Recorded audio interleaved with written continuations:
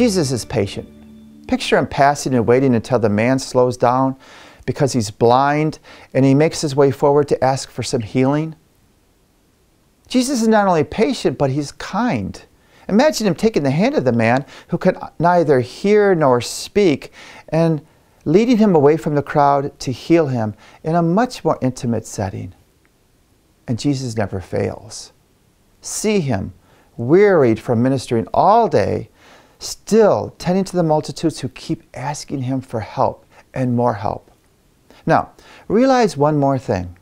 Jesus Christ lives in you through your baptism. You have been given a share of his risen life and of his unconditional love. This means that you can draw on his stores of patience and kindness whenever you need it.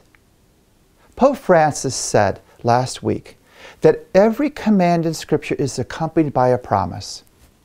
Yes, God calls us to be loving, and this passage spells out what love looks like. It's a high standard, I know, but we are also gifted in Christ with the power to love as he loves, to be patient as he is patient, and to share his kindness with everyone around us. It's one of the most encouraging paradoxes of the Christian life. The more inadequate you feel, the more effective you can be. It doesn't take much to plunge your hands and your heart into Jesus' storehouse of love and to find everything you need.